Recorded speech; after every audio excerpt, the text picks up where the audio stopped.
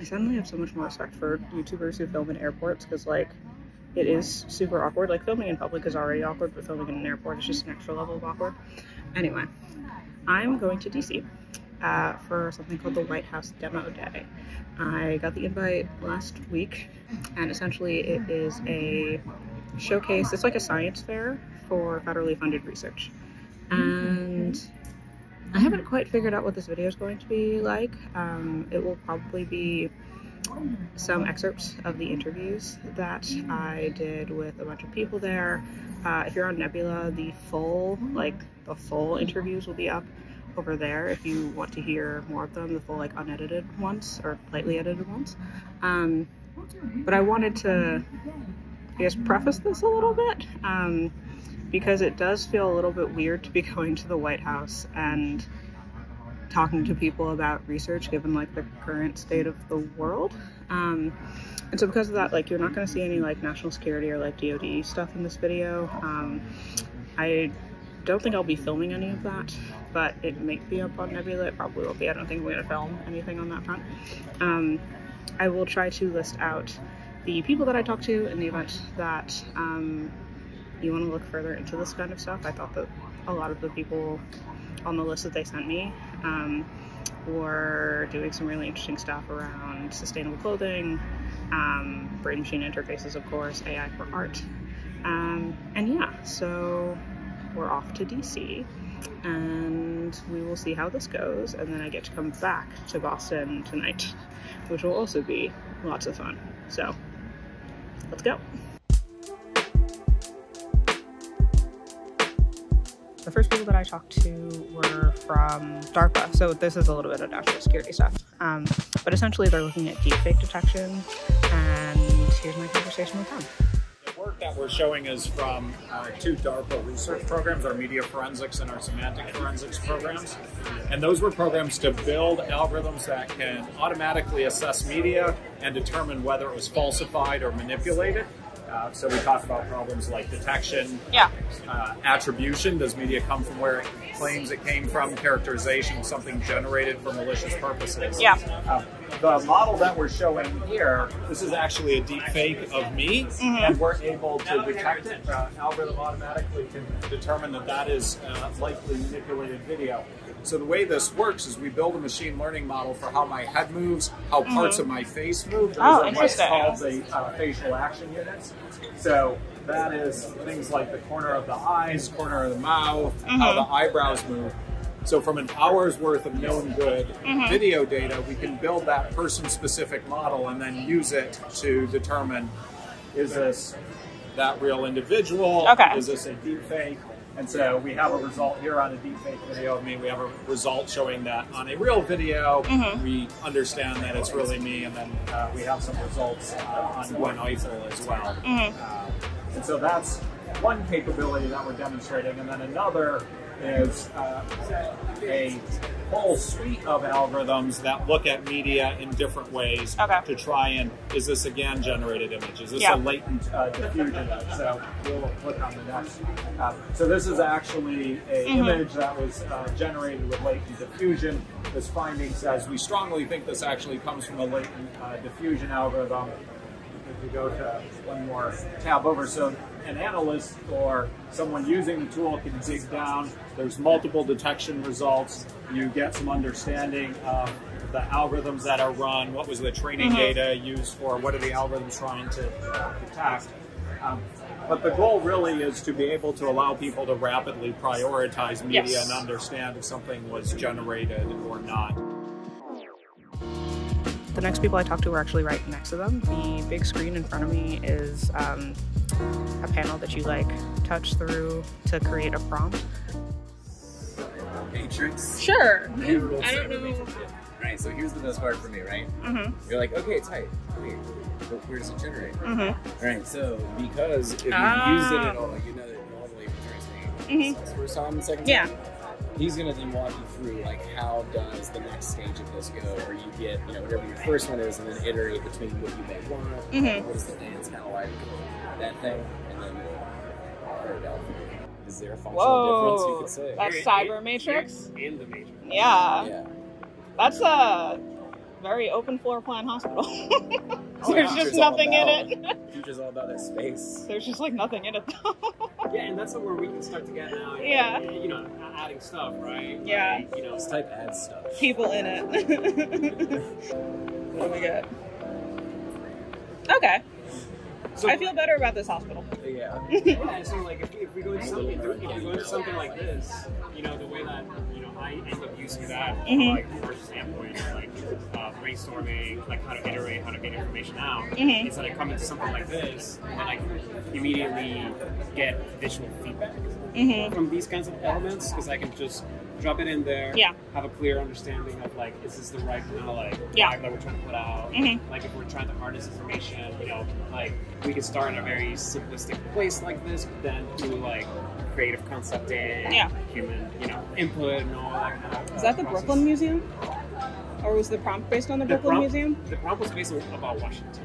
Interesting. So that looks exactly like the Brooklyn Museum. yeah. And so like as I started to move there, you know, to me like the building wasn't as important. It's more about the people, right? And where's that innovation coming from, right? And to me, it's about diversity. And you know, so like if AI is being pushed forward, it's about like all the biases that we need to like fight and you know, get against. And this is the right visual and image that starts to like convey that story. So, you know, then we start to validate and say, okay, this one is not necessarily conveying the same storyline as this, but it's still valuable because it depends on like what kind of audience you're talking to. It's like then simply like, you know, the way that I use it professionally in my practice is that, you know, and this is like a real case study, like a brand came to us asking us for a Formula One lounge for Miami.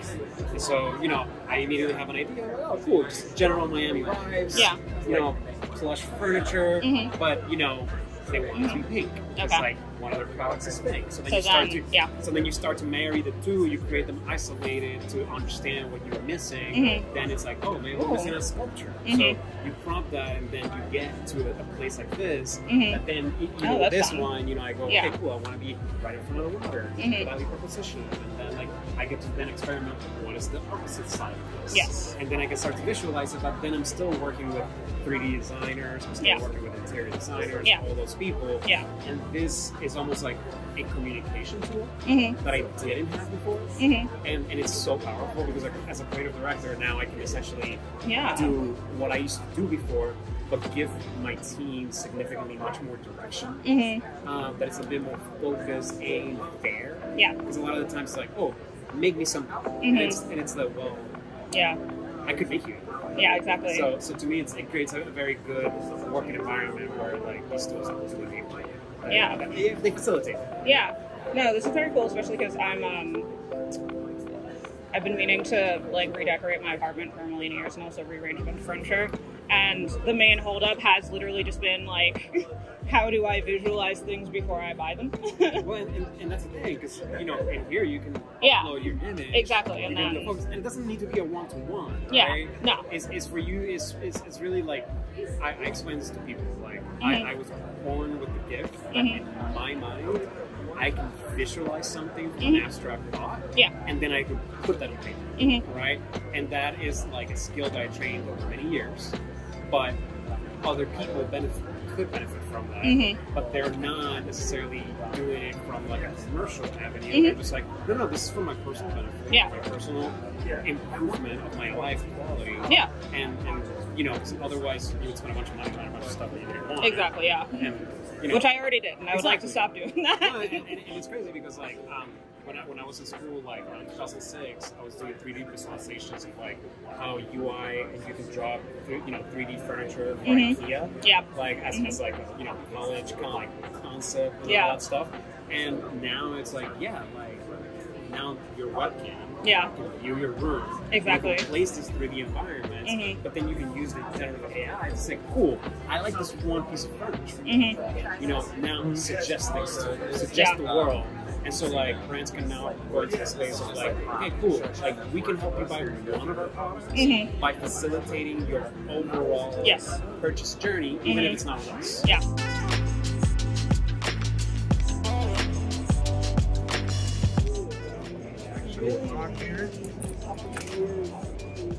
Let's Turn it on, it's going to calibrate. How are you? Alright, so we're going to go ahead, we're going to stand it now. This is a wristwatch that user will wear on their wrist. Yeah. After about 3 seconds, Oh, wow. get it up and standing. What I'll also do is I'll show you how it walks. It's kind of a two-step command. One is pressing the initiation button, but also you have to make sure you lean forward, and there's a set threshold. Okay. Similar to a Segway, you have to lean forward for it to go. Yeah. Same type of technology. You have to pass the degree threshold, set amount, and then it goes. So now I'll press the button, lean forward, and then it'll start walking. Now the unit take some steps. Now with each successive step, you have to maintain that forward lean.